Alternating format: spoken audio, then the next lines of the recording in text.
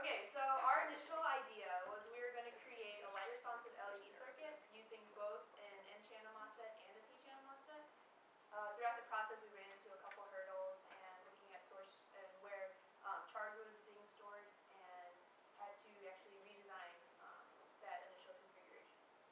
So yeah, you might remember the logical gates and things, and the inverter is the one that has the PMOS and an NMOS. And so when you turn it on, it opens up the N channel. But anyway, it inverts it. It uses one of each. Okay. So that was our original plan, since we already studied that.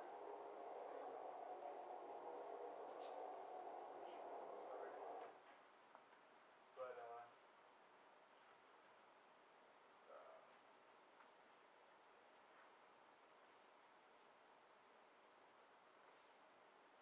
so there's your NMOS, there's your PMOS, this is VDD, VSS.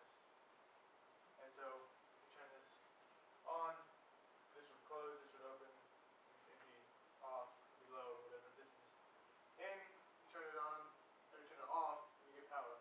So that's the whole idea, is that when we sense light, it would be off. And when we don't sense light, this would be low, it would be on. However, as we started trying to set up the circuit on the breadboard, we realized that it wasn't as simple as we had thought. And that's exactly what we wanted to do, because we thought we know all the theory, we should be able to put it in practice, but it wasn't like half as easy as that sounds. So first of all, we wanted to try and find the right type of transistors. And that was really hard, especially because PMOS transistors are quite rare. Well, they're not used as much, since they're not very efficient. And They're not in the socket. And also, we were kind of under the impression that PMOS worked just worked passively, since this was like maybe an on or off thing.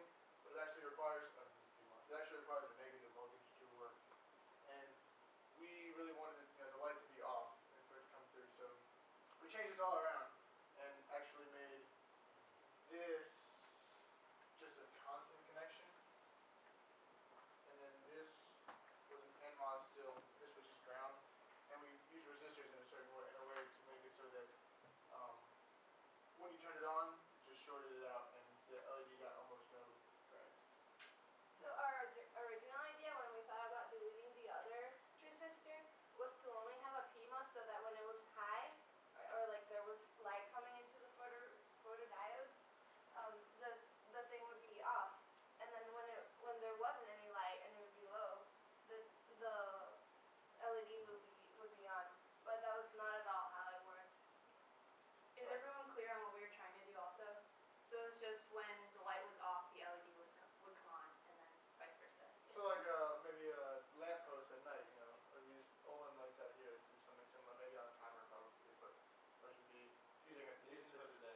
We use photodiodes, yes.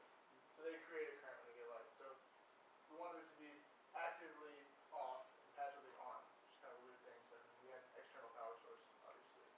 Like, does everyone more or less get what we're trying to explain? And we get some thumbs up. So before we got too complicated with trying different circuit things out, especially with like putting different resistors on there, we realized that even the simple, like even operating the transistor didn't work exactly how we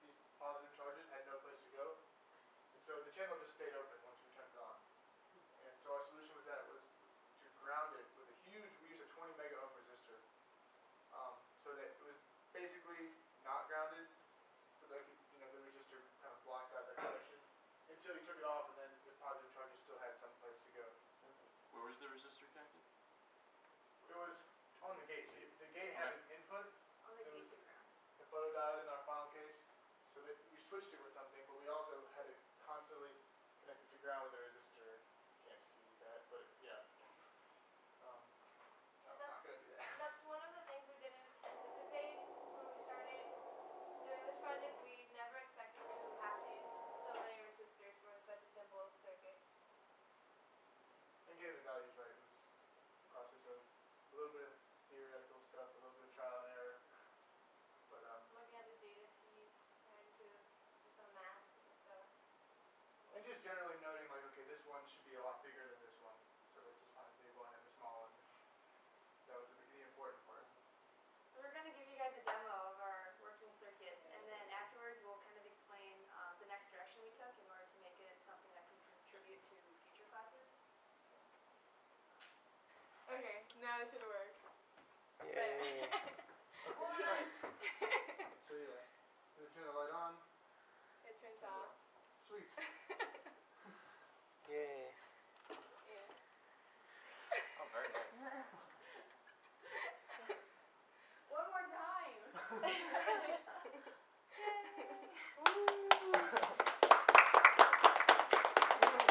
Woo!